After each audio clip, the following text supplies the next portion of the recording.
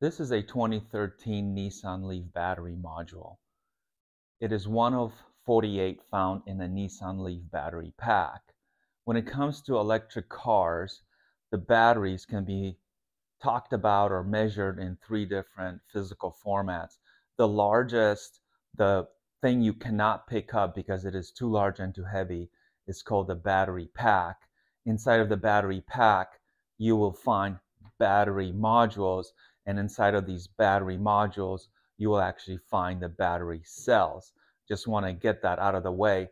Now, these days, some packs aren't even broken down into modules. I think the entire packs just go from pack size to actual individual cells, but that's neither here or there.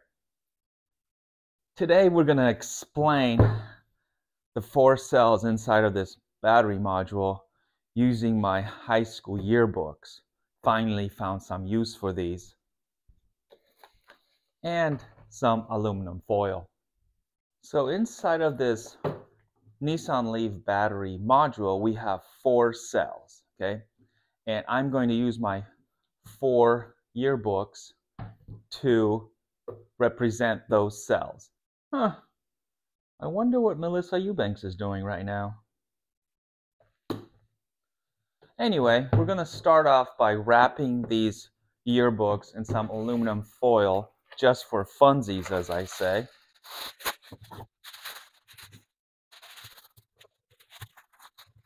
So let me wrap these up, and I'll be right back.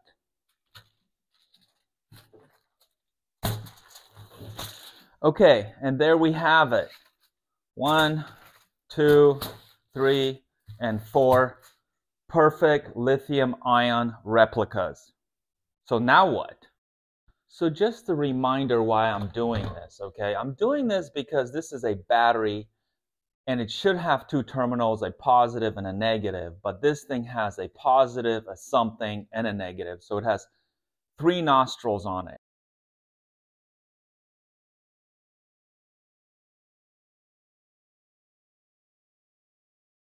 Why? Well, let's find out. All right, so we have these 4 cells that go inside this module, all right?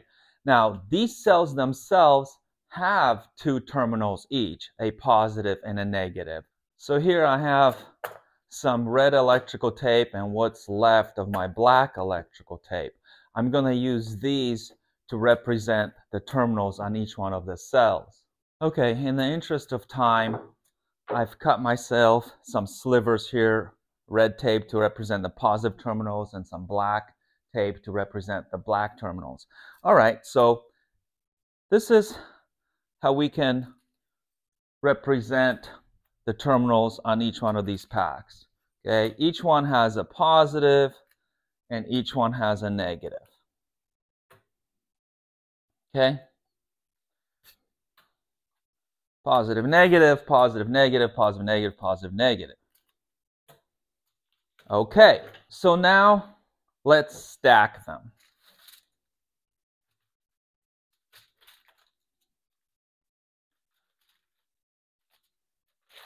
And I'm just staggering them so it's easier for you guys to see. They're not really staggered. They're directly one on top of each other, okay?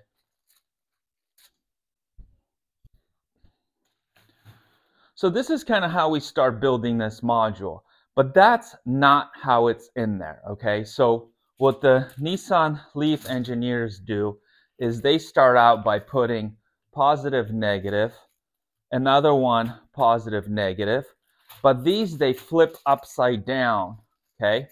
So it's actually negative, positive, and if we were to flip these over, negative, positive, all right? So this is now a little bit closer to what we see in there, okay?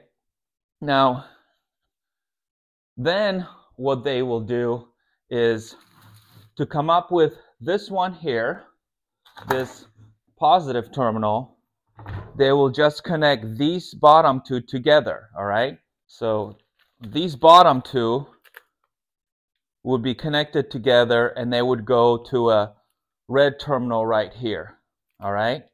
Now what is interesting is that then this negative is these two negatives run all the way across to approximately right there, and that gives us that negative terminal right here. All right, great. I just explained exactly what this video isn't about. This video is about this middle guy. Okay, well, here's how they get this middle connection. So let's take a step back.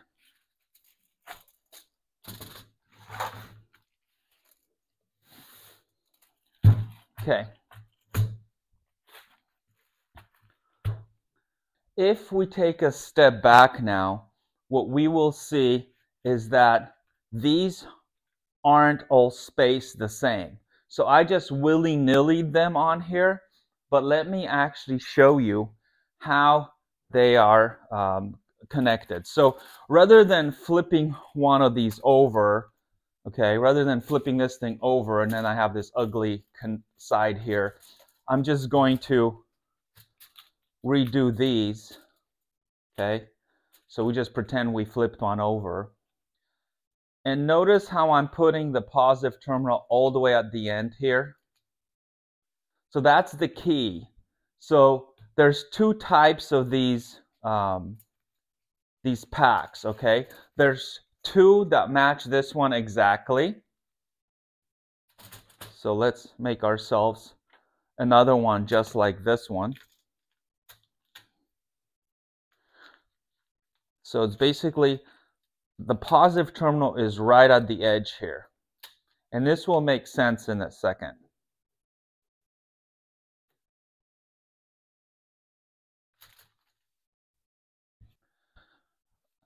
Okay, so these two are identical, and we just want to pay attention to this guy here, which is at the very edge. Now, if we do the next ones, okay, and again, rather than flipping these upside down, I'm just going to redo the terminals, because the key thing on this one is on these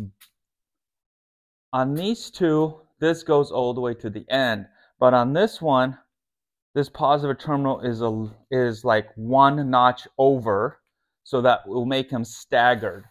So that if we were to stagger these one on top of each other, they're not directly above each other. They're staggered. That's what we're going for.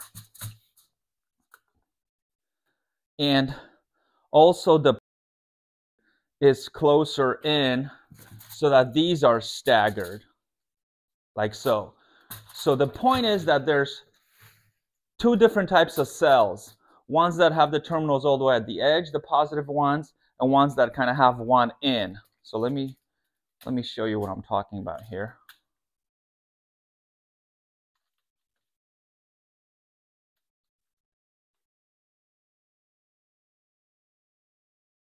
Okay, so now I'm going to stack them for the final time, and I'm just going to use this cardboard box to lift it up so that you can see in the camera. But basically, the bottom two go upside down. So here's one, and here's two. And what you're seeing here that these are staggered. They're not on top of each other. I apologize for the wrinkliness. And then this one goes right side up, and that stagger continues, and then the fourth one on top. So this stagger here gives us that middle connection.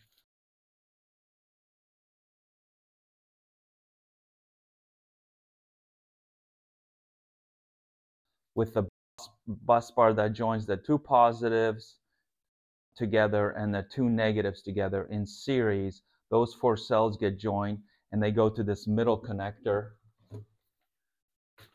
right here. I hope that sort of made sense. And then these two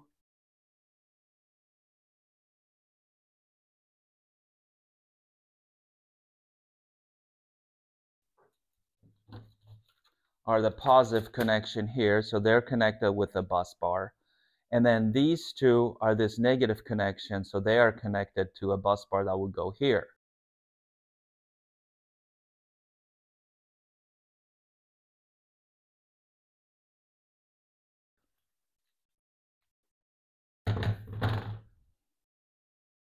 Anyway, I wish this turned out better than it has, but it is what it is. Thanks for watching.